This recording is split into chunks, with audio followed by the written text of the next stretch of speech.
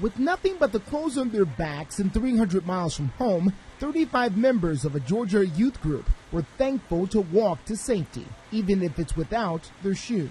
It was a miracle that we all got out. That's really all it was. Just after 5 a.m., a kitchen fire forced them out of their temporary home at the First Baptist Church Recreation Center downtown. Jeremy Newell heard the first snap, crackle, and pop of the flames and jumped into action.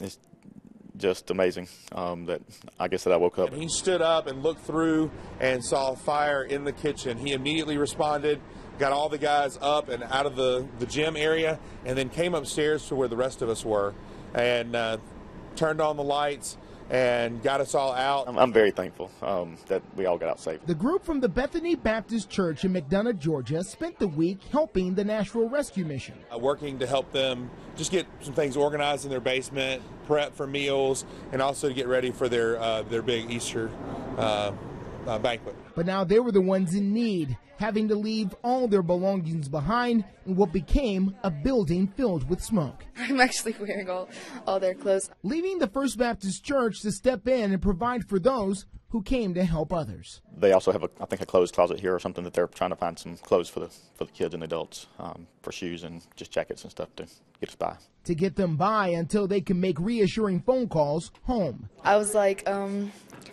well, there was a fire at the church, and she was like, is everyone out okay? Make sure everyone's okay. I was like, yeah, everyone's okay. A little bit of smoke in our eyes, but other than that, no issues at all. Making today a very good Friday. Justin McFarland, Fox 17 News.